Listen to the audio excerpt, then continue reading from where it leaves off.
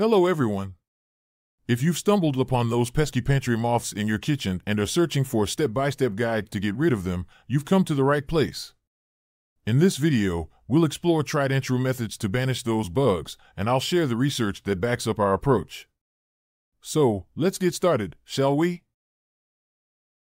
But first, what are the things you'll need to complete this task? For the full list and where to get them, check the description and pinned comment below. Now that you have all your tools and materials ready, let's get into it. Get rid of it! 1. Identify the problem area.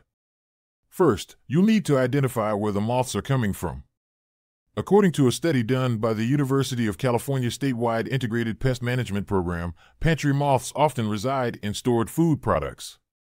So, make sure to check your grains, cereals, and other dry goods. 2. Remove infested items. Once you find the source, remove all infested items and place them in a trash bag. Seal it tightly and dispose of it outside. It's a common method endorsed by experts, and it helps prevent the moths from spreading to other areas. 3. Clean the area. First, grab your vacuum cleaner with a crevice attachment to thoroughly vacuum the shelves and corners of the pantry. This is an essential step to remove eggs, larvae, and adult moths hiding in those hard-to-reach places. Don't skip this part, as researchers at Purdue University's Department of Entomology have emphasized the importance of removing every trace of infestation to prevent recurrence. Next, prepare a mixture of warm water and a mild detergent. Use a cloth or sponge to scrub the shelves and walls of the pantry. Make sure you reach into all the crevices where moths might be hiding. This will clean away any remaining eggs, larvae, and residue from the moths. It's a simple yet effective method that even the American Cleaning Institute recommends for general cleaning.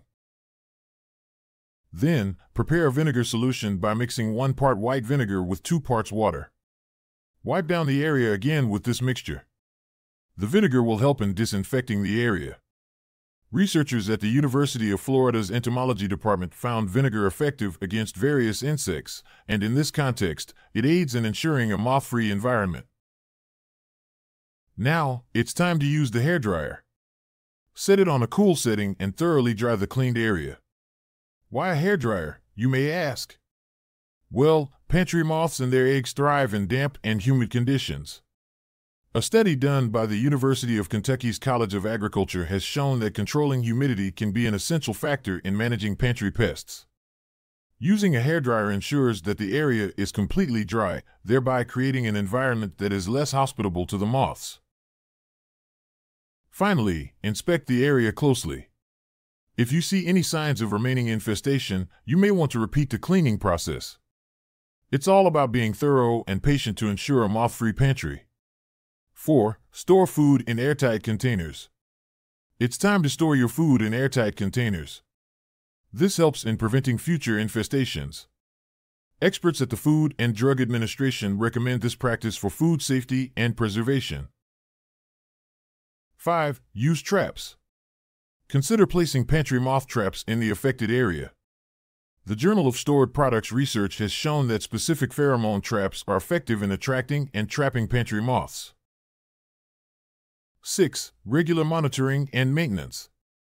Regular monitoring and maintenance are key. A touch of lavender oil on the shelves can deter moths, as they dislike the smell. Regular checks will help you catch any new infestations early on.